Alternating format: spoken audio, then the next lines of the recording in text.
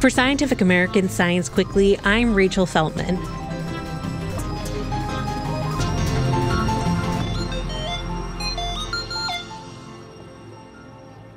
You probably think you're listening to my voice right now, but what if I told you that you're actually experiencing a sophisticated hallucination? Perception isn't the passive process that most of us imagine it to be, with our senses simply recording reality and sending it up to our brains for processing. Instead, our brains are constantly constructing theories about what's going on around us. And sometimes our brains get reality wrong. Here to explain this mind-bending way of looking at, well, the mind, is Daniel Yon, an associate professor of cognitive neuroscience and director of the Uncertainty Lab at Birkbeck University of London. Daniel is also the author of a recent book called A Trick of the Mind: How the Brain Invents Your Reality. Thank you so much for coming on to chat with us. Thank you for having me. So why don't you start by telling me a little bit about your background and how it led you to write your latest book? Yeah, so I'm an experimental psychologist and a cognitive neuroscientist. So that means my day job is to try and understand how your mind and brain work and how what happens inside your skull kind of makes the world that you live in. So the motivation behind my new book, A Trick of the Mind, is that I think that the work that's been going on in my lab and that which colleagues have been working on around the world gives us a brand new way of thinking about how our brains work, that your brain is like a scientist. And I think this new idea can shed a lot of light on both the wonderful things that your brain gets right, but also the ways that our minds and brains can mislead us and get us to perceive and believe things that may not be true. Right. So you say that our brains are constantly hallucinating reality and that this is a feature, not a bug. Can you explain more what that means for our listeners? Yeah. So I suppose when I say that your brain's like a scientist, I kind of mean it both as an insult and a compliment. In that I think, science is a wonderful thing. I am a scientist, and I think science is maybe the best way we've come up with to make sense of the world around us. But science also isn't fallible, right? The process of science is you kind of take the data that's been given to you, you come up with theories and paradigms to make sense of it, but then those theories become the lens through which you understand the world. And I think that same process is happening in a very real sense inside our brains, that we're taking in the experiences that the world serves up, we're using those to make our own models and theories, but then that becomes the kind of key, the filter, the prism that we use to make sense of our surroundings. So in that sense, you're never really seeing the world exactly as it is, but you're seeing this projection that your brain's models make for you. And that's how you should want to see the world. But it does mean that in some sense, it's an invention as much as something that's really out there.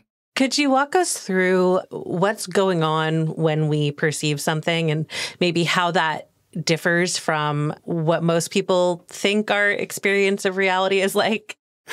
Yeah, sure. So I guess maybe you right now and maybe your sort of listeners on this podcast will be perceiving our voices.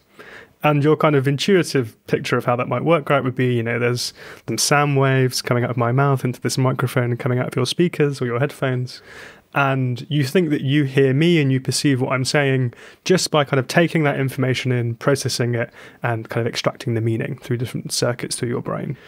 What we see when we look inside your actual listening brain is something rather different happening. It's not just this incoming information, but there's this kind of two-way traffic happening in your head. At the same time that you're having this incoming signal, you also have these predictions descending from higher levels of the brain to lower ones, and they add kind of context and interpretation to what's going on. And that means that what you actually perceive in any given moment is not just the incoming information, but it's this interpretation that resolves that expectation and reality.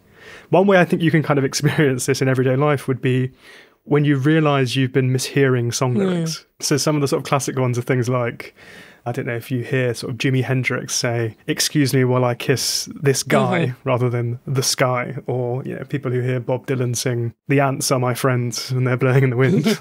You can kind of think that those are happening because you're not really hearing the signal, but you're having this interpretation kind of projected on top. That it's a pretty reasonable theory for your brain to come up with, right? When you listen to Hendrix and you think he says, "Excuse me while I kiss this guy," because skies are the kind of thing that you can kiss and skies really aren't.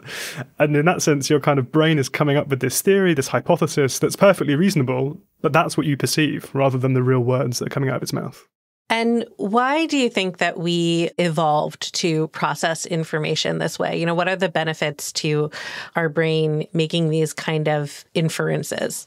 I think in some sense, you can think that one of the benefits is it makes your perception and your kind of analysis of the world really quick and efficient, because often those predictions are going to let you get a head start on the signals around you. So again, something like natural conversation is a good example. When we take turns, when we talk, the kind of turns between individual people are fractions of seconds. And that's only possible because we aren't really waiting for the end of the sentence to come up with our conclusion and interpretation, but we're kind of planning ahead in time and kind of interpreting beyond the signal that's arrived so far. So part of it's speed. But I think there's in many ways a much more kind of fundamental reason that our brains have to work this way, which is that we just couldn't perceive the world without this kind of background model, these background predictions. The signals that we get from our environment are just so ambiguous, they're so uncertain. In a kind of sort of mathematical sense, they're kind of an ill-posed problem. It's really kind of, in the strict sense, impossible to work out what the world is like just from the signals alone. Something like vision gives you a good feel for this sometimes.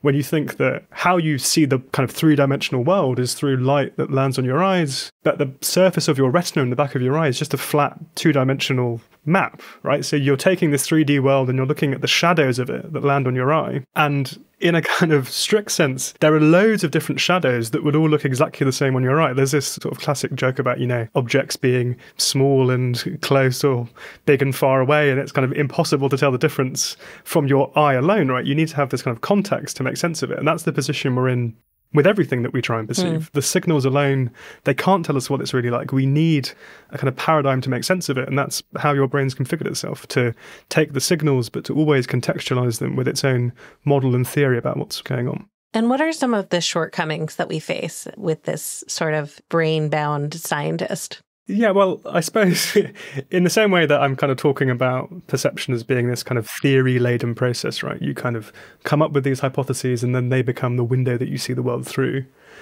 Just like in science, it's possible to arrive at a theory that's not right, but nonetheless becomes the way you understand things. The history of science is the history of people who were conscientious and intelligent and tried very hard to carefully interpret their measurements, but nonetheless they still end up believing that the sun revolves around the earth. And there's a sense in which the same thing can happen to you, right? You can arrive at a prediction and a theory, but if that prediction's wrong, you'll end up perceiving things that aren't really there. The sort of song lyrics is maybe a bit of a sort of playful example. You don't mind too much that you kind of mishear a song you're listening to, but at the kind of extreme ends of this process, if you're constantly projecting false theories into your perceptions, you're going to be experiencing a world that's rather different to the one that everyone else lives in. And some of the kind of most exciting work in this area, I think, has begun to suggest that you can rethink certain kinds of psychiatric illness, things like schizophrenia and other kinds of psychotic illness, as possibly arising from a difference in this projection process in the brain. That one thing that seems to happen in people who hallucinate in their everyday life, kind of people who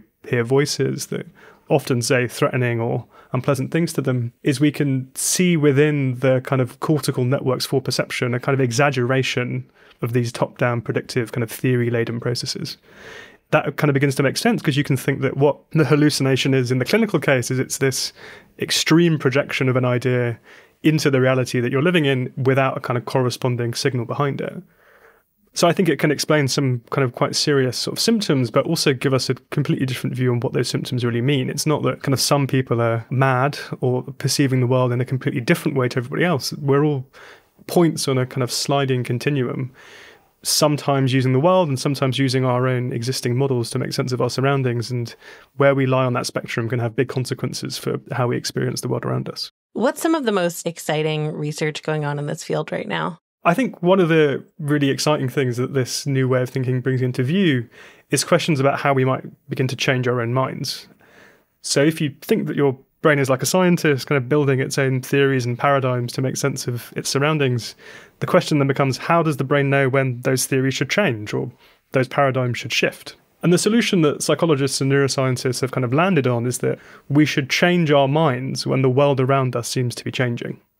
That there's a sense in which if the world seems stable and predictable, we should stick with what we know because the world's stable, and so the past is going to be a good predictor of the present and the future. But if we think that the world is changing, if we find ourselves living through volatile or unstable times, that should make our points of view and our perspectives and our models and our predictions more flexible.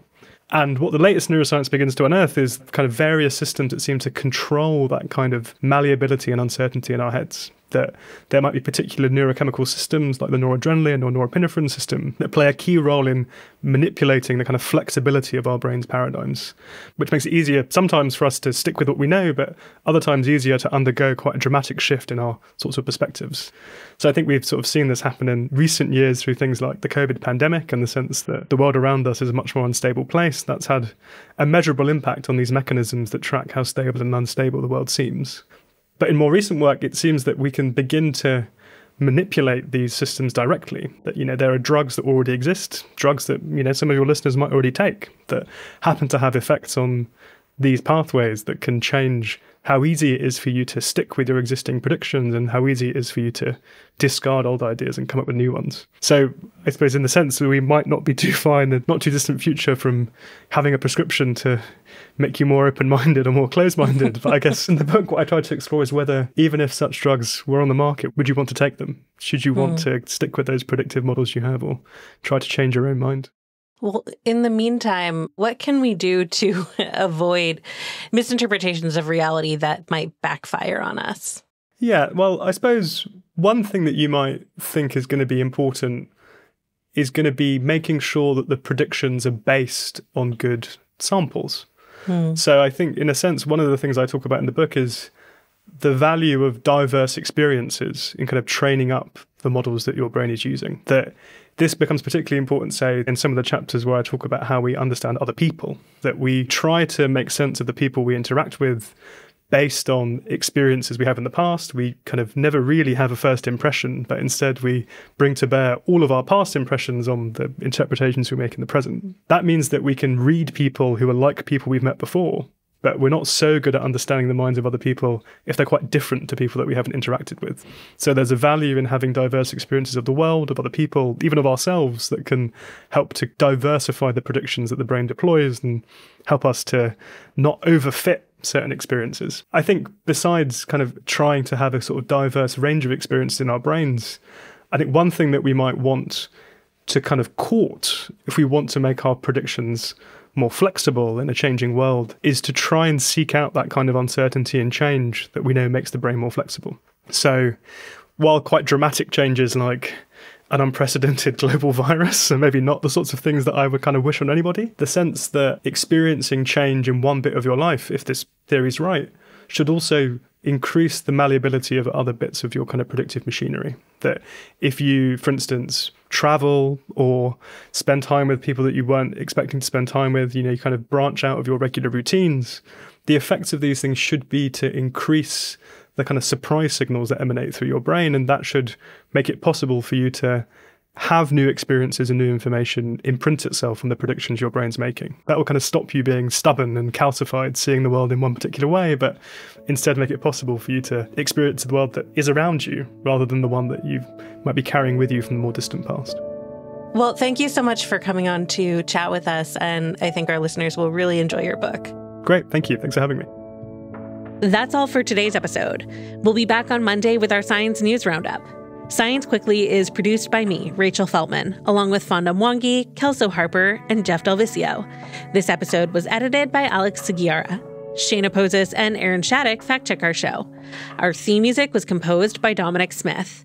Subscribe to Scientific American for more up-to-date and in-depth science news. For Scientific American, this is Rachel Feltman. Have a great weekend.